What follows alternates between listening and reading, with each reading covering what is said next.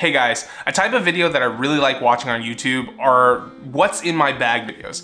And if you're not in like the camera world, you may not know exactly what I'm talking about. For a lot of photographers and videographers, they do what's in my bag videos, which basically just kind of lays out their backpack that they take with them on shoots or on trips. I also think it's super important to share what gear I use, so in case that I create a video and you enjoy the video or you like what I'm doing in the video, that you have an idea of what equipment I'm using. Now, there's gonna be another video that I'm gonna talk to you about gear specifically and how it's not the most important thing about filmmaking or about photography. But with that being said, I do enjoy having new gear or having a lot of gear or just gear in general. I like gear.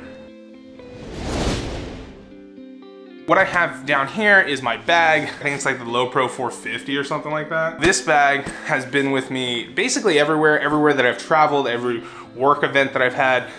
This is my bag that I take. The main reason I started really liking this bag was because of how you can change the inside of it, and like it has Velcro on the inside for you to customize the way you want it to be customized for the gear that you have packed in here, but also it opens up from the back side. So I'm gonna set it down to the side, but we're gonna open it and show the contents. And I just got back from a shoot yesterday, so I found that this is the most convenient time to shoot this video, although I have shot in the B-roll beforehand, so if things look a little bit different, that's because we're using a different camera. Now I have two camera bodies and that's what we're gonna start with. This video is not gonna be possible without using one of my cameras. I decided to use the better one of the two, but what you're seeing this on is the Sony a7S III. It's a camera that just released, I think it was in August of 2020, so the middle of the pandemic this camera was released. It basically has all the functionalities and the tools that I've ever wanted inside of a camera. Has 4K, 10-bit, 422. It has, you know, S-Log, S-Log2, S-Log3. It has a flip out screen, which is just so, I don't know why Sony, you took so long to decide to put a flip out monitor on a camera. It's helpful. It's not just for vloggers, but also for individuals who shoot at weird angles. Shoots 4K at 120 frames per second, which is great for slow motion, especially trying to get those B-roll sequences. But also, if you wanted to shoot in 1080, you can shoot up to 240 frames per second. We'll talk more about the pros and cons about this camera and my other camera and compare the two in a different later video. I know that we have a lot of videos set to talk about. They're all coming. It's been a shooting process to start up this YouTube channel, but we're gonna move on to the next camera body, which is also a body that I have relied on over the past few years, and that is the Sony a7 III. This camera has been with me since mid 2019, and in 2019 I decided to switch to Sony from Canon, really looking for a camera body that could do most of the things that I wanted to do. Now, it doesn't have a flip out screen like the Sony a7S III. It just kind of tilts, which is super annoying because this tilt is never useful, and it doesn't tilt all the way down, so it's just kind of like at an angle, and this tilt was never really useful. So I don't know what that was for at all. It did have like a joystick, which I really liked. I found out, I think a year after I'd bought this camera, that I had touch focus. That's on me for not understanding my gear properly. So that was super helpful, especially when I was on a gimbal and I was just like trying to like get a specific point of focus. It was full frame. They had just fixed the battery issue. We'll talk about these batteries here in a second. You can shoot 120 at 1080, which was like kind of equivalent to everything else Canon was doing at the time. Shot at 4K, up to 30 frames per second, so nothing past 30, but honestly, I used it for 4K 24 because that's how these videos were shot, and that's how most of my work videos are shot. A lot of the times we shoot at 4K at 24 frames per second because obviously that's like the cinematic look, but then we downscale it to 1080 on the export. So really, this kind of did everything I needed it to possibly do. So as we move along, I kept talking about batteries, and batteries are super important to these Sony cameras. Now, what I've learned over the past couple years on shooting Sony is that, Jesus, why do people honk when they drive down to, there's no traffic out there. I don't know why they're honking, they're just angry. The actual Sony battery is a lot more reliable and better for the camera. Now, That's not to say that those other brands out there like Wasabi or whatever is not good and not a good backup battery. I had some overheating issues on the Sony a7 III, and I haven't put a non-Sony battery into the a7S III. I don't know if I will, because I'm starting to purchase only Sony batteries. Now, they are more expensive. I mean, I have 4 batteries here. Can we focus? Oh, look at these batteries. Here are the 4 batteries. I've got 1 battery obviously in the camera that we're shooting on right now. And Sony has done a great job to make these batteries long lasting. I can get about 2 to maybe 3 hours of shooting on one of these batteries.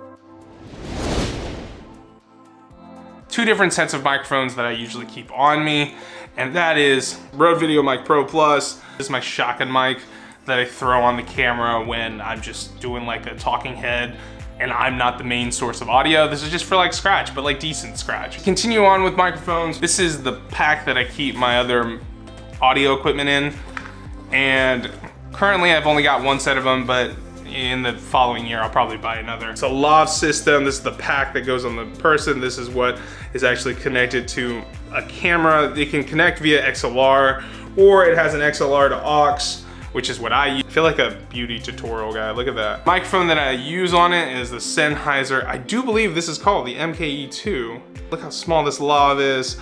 You can attach it to anything. There's different clips, there's different like, you know, ways to clip it onto an individual. You can tape it onto their chest. That is what a lot of people like to do, is just tape it like right to the center of the chest. This lav has been clutch in many situations, but it also has been just expensive.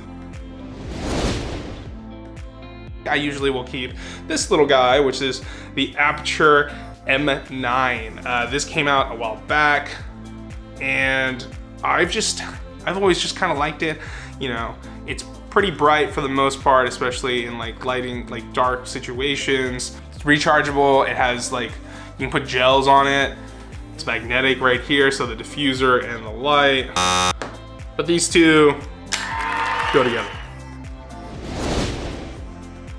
Other things that I keep in my bag that are really, really helpful, obviously one, SD cards. So I keep a Pelican case of SD cards. You use them a lot. This one opens up. Sometimes it holds my cards in place, sometimes it doesn't. For the most part, it's done a good job. These are my SD cards that I have. I've got to get these like V90 and V60 cards to shoot. It's kind of a pain, but not at the same time. It's really nice to know that I have these cards just in case. The other thing that I like to keep in my bag for my lenses are variable NDs. Now, normal NDs or neutral density filters are great. I am in like different situations at all times. Lighting can change, and variable NDs have been very useful to me. Now, this was the first one that I bought. This is the Peter McKinnon Polar Pro edition. Him and Polar Pro like got together and made some pretty cool stuff. This is version 1. This was the 2 to 5 stops.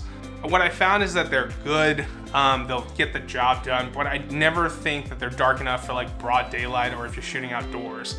So for the second one, which is also a Polar Pro and Peter McKinnon edition, this is the 6 to 9 stops. I love this thing. This thing is amazing. I also think the packaging on version 2 is way better than version 1. This is a lot smaller. This backside, it's literally the back cap of it. And you twist this off, you put it directly onto your lens. The outer portion is the lens cap when you're using the filter on your lens. And that wraps up ND filters. Super, super helpful. Definitely go and try to get some of these in your toolkit. One of the more important things that I take on every shoot, the DJI RS2 Pro. So it packs down in this little bag. we're not gonna build this out. It carries my gimbal. These are great tools, especially for small filmmakers. This is something that you should look into. But again, we'll talk about stuff like this more later. Could you try guessing the lens that I'm using right now in this shot? Put it in the comments. You can think about it, keep it in your head. 5, 4, 3, 2, 1. Can you think of it? What'd you guess? If you guessed 50 millimeters, you guessed correctly. I've never really found myself using this lens. I've always bought one because it's like the lens to get when you first start. It's usually a cheaper lens. It's a good lens and a focal length to have, but I've never found it to be my favorite. Even for photography, a lot of people like shooting street photography with either a 35mm, a 24mm, or a 50mm. Just never been me. Maybe one of these days I'll take it out, maybe I'll have a change of heart, but it is not my favorite lens. It is not my most used lens either. The next lens we'll be talking about is this lens right here.